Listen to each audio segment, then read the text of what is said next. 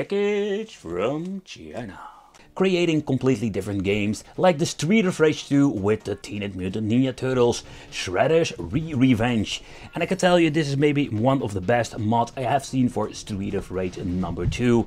So let's do a quick unboxing and I will see like this thing comes in a beautiful translucent cartridge with a high quality PCB in here, and this is something that makes this thing very unique. It comes with some extra goodies like we are having with this, let's say, normal original release games. Stickers, we're going to get ourselves like a very cool postcard. Here you can see that even like has like a postcard that you can actually use, not going to send it of course, and an instruction manual, and that makes it extra rare because these things are not going to get with manuals because it's not official.